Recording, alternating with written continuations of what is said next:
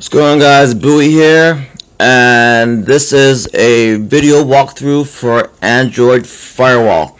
I'll quickly try and touch on the features I think are worth mentioning and just basically give you a quick rundown of the app.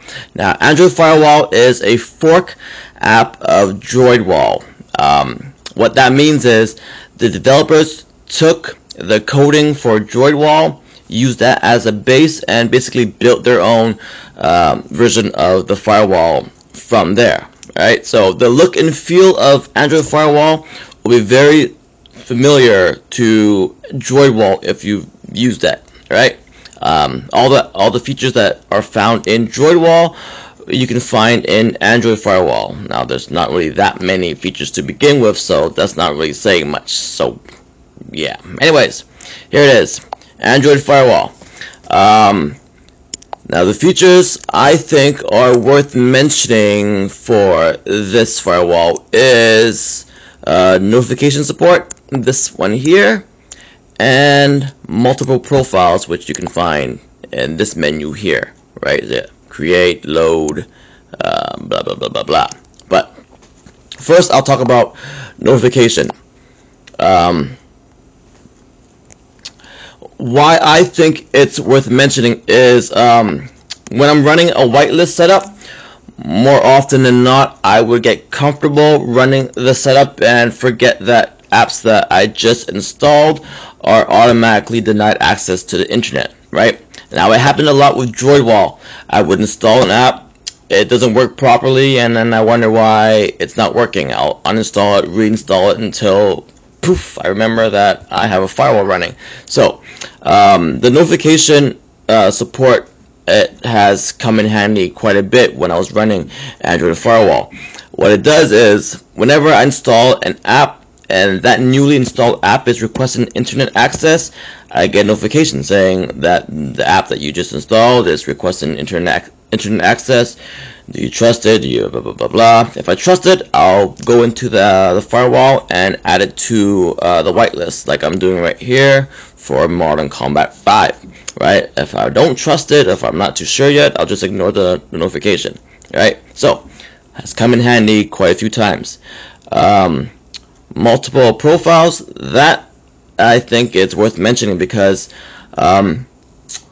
let's say there are some apps on your phone that are questionable, right? I mean, I have a few apps, a few games that require internet access, but sometimes I'll notice that those apps are requesting access to the internet even when I am not using it. Like, it's like in the background. I haven't run the app, I haven't touched the app in like weeks, but then I'll notice that it's trying to access the internet. Now, I don't know why, so I just leave it off the whitelist, right? But when I want to run the app, I have to enable it access to the internet. So what I do is I have my default profile, which is the profile that I run 24/7, and then I'll have another profile which I will create, and it'll be the exact same as my default profile, with the difference of those other apps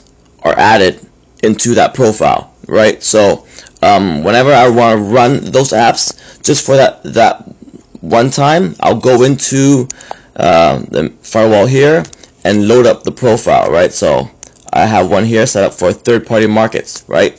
I'll quickly load up the profile, use the market. When I'm done using the market, downloading whatever it is I want to download, I'll go back and reload my default profile.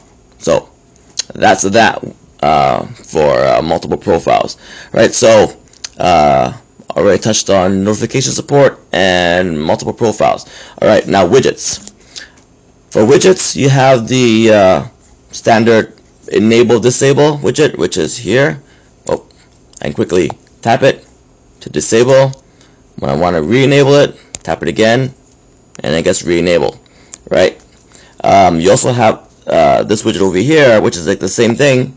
You have the enable disable, but then you also have options to choose profiles, right? So if I want to load up my default profile, just click that, and it's loaded, right?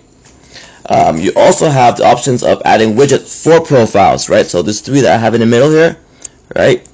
The one on the left is my default. The one in the middle is my third party, and the one on the right I haven't set up yet. But let's say I want to quickly load the profile for the third party markets. I'll just quickly tap. It loads. Go use my the markets or whatever. When I'm done, quickly tap this to load my default profile again. So that's pretty much it for Android Firewall. There isn't really much to talk about, so I'm just going to end it here, and I'll create another video now for AF Wall Plus, which has a lot more features. So stay tuned, check it out. Later.